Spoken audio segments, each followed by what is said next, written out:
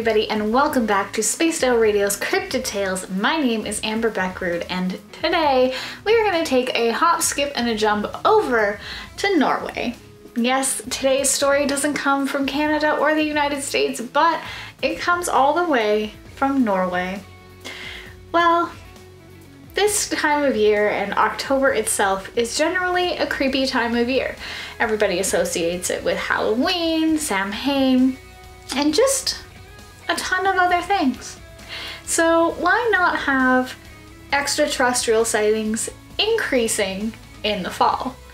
Well, some people speculate that because they do happen in northern climates a lot more often, that during the summer times we can't actually see any of these extraterrestrial things happening because it is too light out. But sometimes things just happen during the day too. Yes, that is right. Everything actually in this story happens during both day and nighttime. Now, this occurrence is known as the Hessdalen lights, and it has been happening since at least the 1930s. It is still happening. So, what exactly are they? So over a valley in central Norway, a series of lights have been known to be seen quite frequently, ranging from staying for over an hour to sometimes only appearing for a few seconds, and nobody quite knows exactly what they are. Now, of course, it has many UFO theorists claiming that they are extraterrestrial, but a lot of scientists out there are just explaining it as a weather phenomenon. I want to know what you guys think after we hear all of this information, because I don't know if I buy quite the same things that the regular scientists do.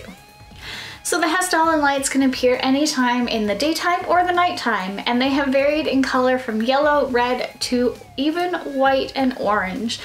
And these lights can go from being super slow and almost taking their time to actually being extremely fast and moving back and forth across the sky. Well, these unusual lights have been reported every single year, although as of 2010 they say that about 10 to 20 reports of these lights are happening, so they are getting less and less frequent for sure.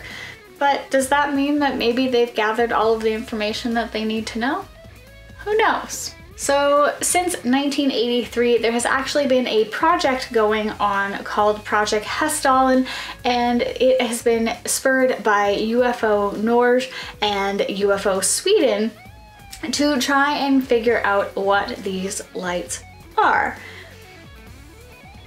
This project was active as a field investigation project from 1983 to 1985, and then it moved on to another project called the Triangle Project, which was spurred by students, journalists, and engineers, as well as a few other jobs in 1997 to 1998. It was called the Triangle Project because they did end up recording the lights forming a triangle formation and bouncing up and down in the sky. And then in 1998, the Hessdalen Automatic Measurement Station set up to measure and track the lights in the sky from there on out. Of course, this left us with a couple of hypotheses, and well, they're interesting to say the least. Of course, on one possible explanation, it could be a completely understood combustion of hydrogen, oxygen, and sodium forming in the Earth's atmosphere, which could also be happening due to the large deposits of scandium in that area. So basically what's happening is the Earth's and minerals and metals in the ground is reacting to the electricity of the air, and it's just causing a big reaction. And that's kind of the broken down version of that one. On the second hypothesis, it does suggest that these lights are formed by a formation of microscopic crystals in the Earth's air that is combining with dust and going through a very long involved process that I can't even pronounce some of the words that are being said in there, so I'm not even going to try. But it's causing a reaction to happen and then projecting itself outward, which is why we are seeing them. And the third hypothesis is that there have been some things and some sightings of the lights that have been positively identified as aircrafts, mirages, vehicle lights, and other explainable options. Then of course the fourth and final option is that it is still a UFO sighting and it is still going on today. I think it could be both. And I mean that in a way that it could very much be both mirages and man-made explanations, but then it could also still be a UFO.